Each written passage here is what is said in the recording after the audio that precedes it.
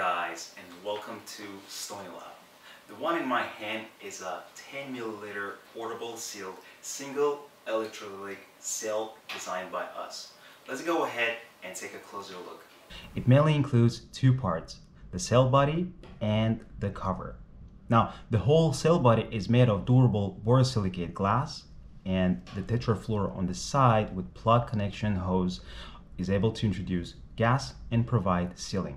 Now let's go ahead and take a look at the cover. Now this cover is made of PTFE material with a sealed inlet with the cover is designed on the top.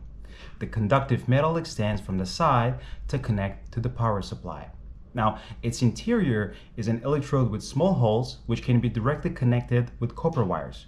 Compared with a traditional electrolytic cell, the one that we designed has the inserted electrode and gas pipe in the small reaction.